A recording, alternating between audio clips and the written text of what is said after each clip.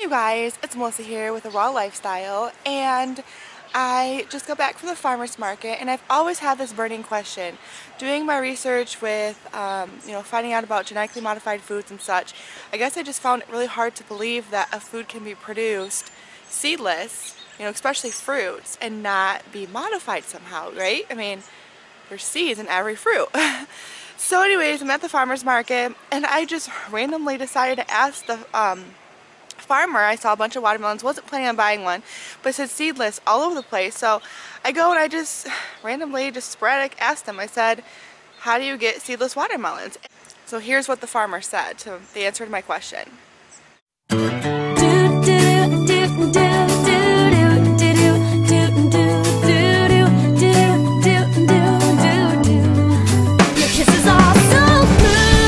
Or how do you get a seedless watermelon? Like, are they... What they do is, plants have DNA and everything just like us.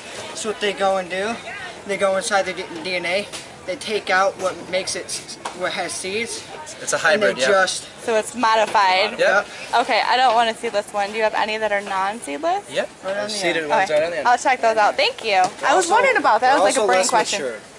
It doesn't do anything to, like, it doesn't change the watermelon, like, doesn't make it taste different or anything like that. Well, it doesn't make it like...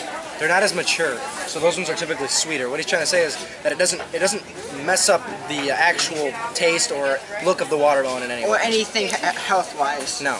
That's good information. Do you feel like it's the same with corn then? You think when they GMO corn to make it Roundup ready, it doesn't affect the corn then, or? I would imagine it wouldn't. I would imagine it wouldn't mess it up. Okay.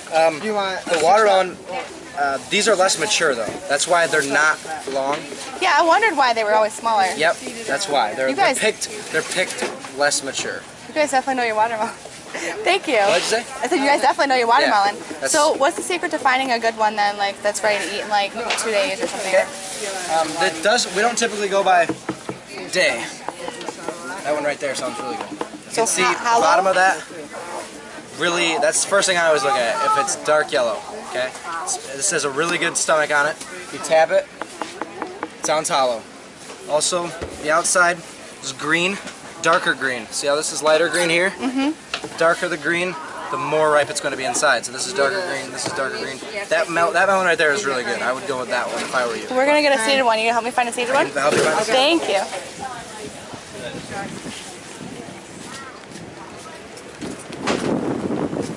A big one though. Oh, these are funny shaped. A lot bigger. A lot bigger. That one right there sounds so good. Yeah? Yeah. Yeah. That one's really good. So what do you all think? Do you think a seedless watermelon is a GMO product, a genetically modified, piece of fruit to make it seedless? Do you think they're just picked prematurely, so before maybe that they develop their seeds? Do you think it's a combination of both? I'd love to hear what you guys' thoughts are, because this is something that has really been bugging me for a while. I see organic seedless watermelon, and I thought organic means it's not GMO no matter what.